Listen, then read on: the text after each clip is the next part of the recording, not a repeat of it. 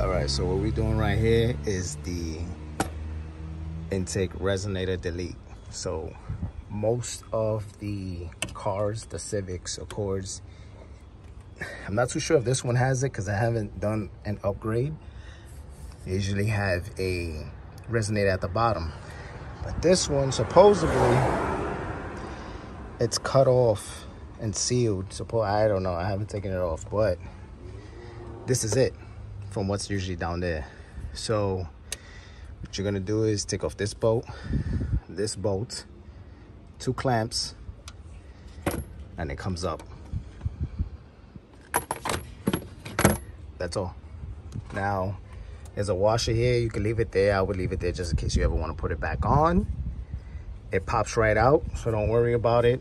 Now you're left with these 2 holes exposed. I do, however, have some silicone 25 and 32 or 35, depending on which one you want to use. You can stretch it over, but this appears to be the bigger 32 or 35, and this is a 25 millimeters. So you're gonna cap them and use some type of